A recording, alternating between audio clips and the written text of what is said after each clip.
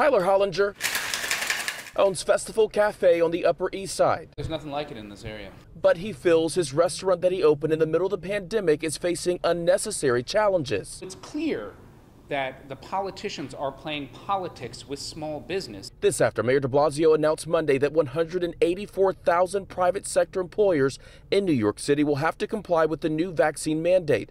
It will require all workers to get vaccinated, and children ages 5 to 11 will soon have to show proof of vaccination to eat indoors. I feel like they're doing something good for the country. I think it's tough because I think everyone has their own right as their child. To bar children from entering our establishment is ludicrous. It's probably going to cause a 20% to 30% reduction. However, Sean Hayden, who owns multiple restaurants in New York City, including Valerie in Midtown, does not have a problem with the decision. We were closed here for 14 months, and I don't want to go back to that. And I feel like that customers that's coming here spending, good money, and they want to know the status of the people who's serving them. But people from other countries may face some setbacks. Andrew Ridgey with the New York City Hospitality Alliance shared this email from a Belgian family who said their 6- and 9-year-olds are not able to get vaccinated in their country.